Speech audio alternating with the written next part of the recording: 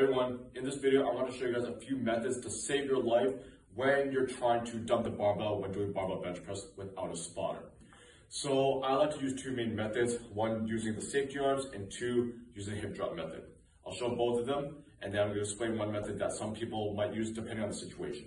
So with the safety arms, I like to set the safety arms right below my chest level when I'm in my arch position. So I get to the barbell bench, I get the barbell to my chest, and then from here I have a little bit of space between the barbell and the safety arms. If I need to drop it, I just relax my arch, and there we go. I have some space to move, okay?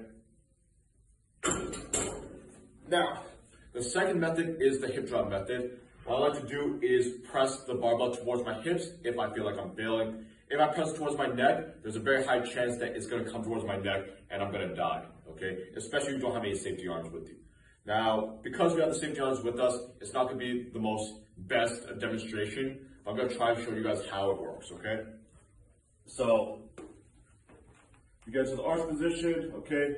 You go into the barbell bench, you get to your chest, you can't press up, okay. Press it towards your hip quickly, and then you can move your body around the barbell now. Nothing's crushing your chest, and you have some space to move, okay?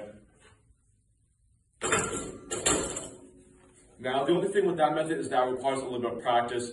You probably won't be able to do it if you're doing it for your first time all the time, okay? You're going to practice it a little bit, probably sets of 10 or 20 or so before you do, your regular bench press method or whatever strength method you're using for your benching. So practice it a lot. Make sure you know how to actually, dump the barbell onto your hips if you don't have any safety arms. Now, the third method is one where you don't have any clips on each side and you dump the barbell to one side, dump it to the other side. This has been popularized by a bunch of coaches, and for good reason, is because, it's a pretty easy method to use.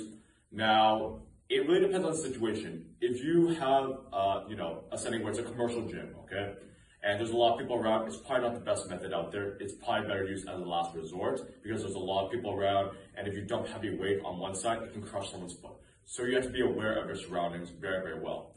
Now, if you're in a private gym or a gym that doesn't really have a lot of people come in and go, then you could probably use this method a lot more. But again, it really depends on the situation.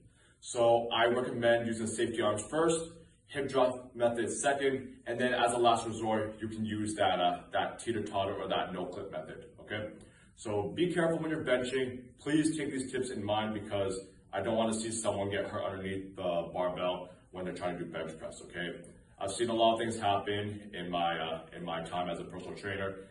It's not pretty, okay? And you'd be very careful when you're trying to do bench press without a spotter. So use these tips, take care, and be safe. If you guys have anything you guys want to go over, feel free to let us know or let me know. Take care and see you soon.